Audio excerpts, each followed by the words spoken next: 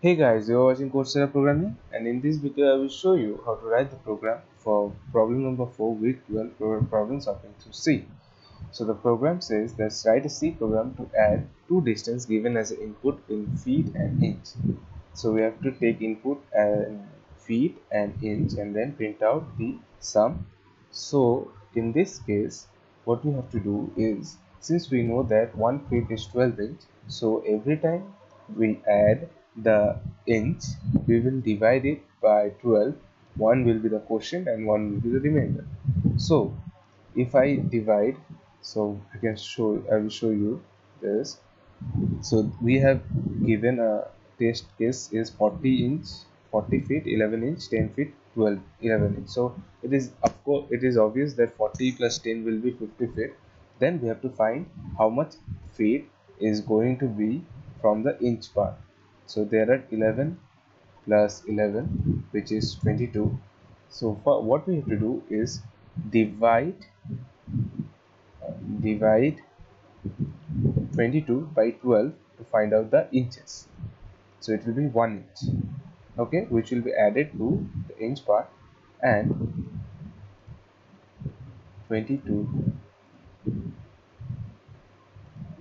and 22, the remainder of that will be written as the feet. So 22 will be 12 minus 22 will be 10, so it is the 10 inch. So we have 1 feet from there, so it will be 51 feet, and 10 inch will be printed as it is. So the how we'll write the program is, we will declare two variable, integer I, integer j.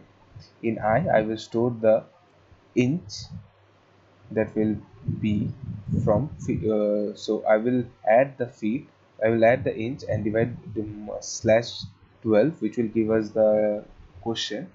It will give us the feet, and another in j we will do modulus, which will give us the remainder. So the remainder will be remaining inch. So we will check if I not equals to 0.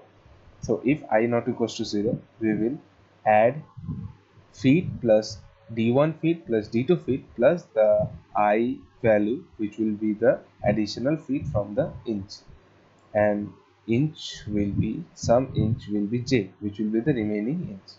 Or else if it is not greater than 12, then it will simply add the d1 d2 feet and d1 d2 inch, and it will be the result. So we can compile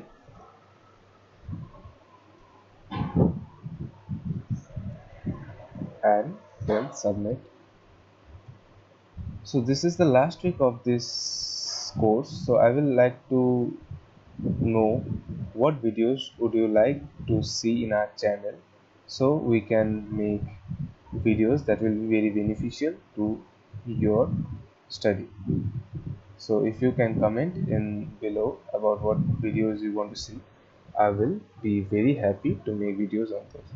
After this we will be making videos on Adobe XD designing, which I am learning, and I will teach you guys how to do it.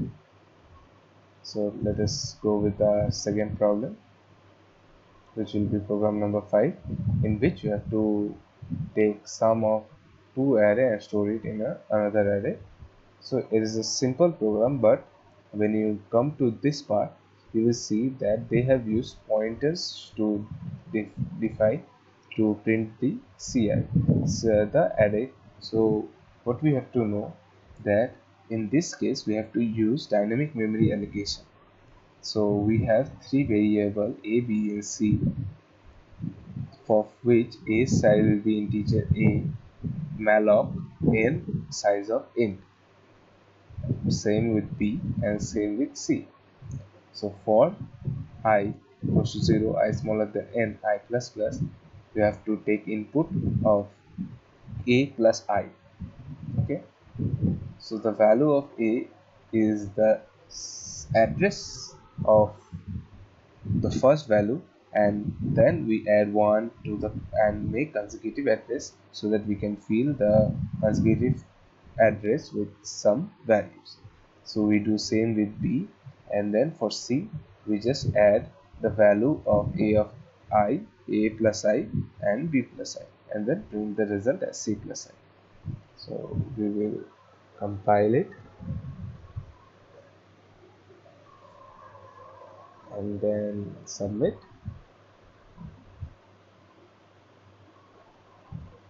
and we have successfully completed both of the programs.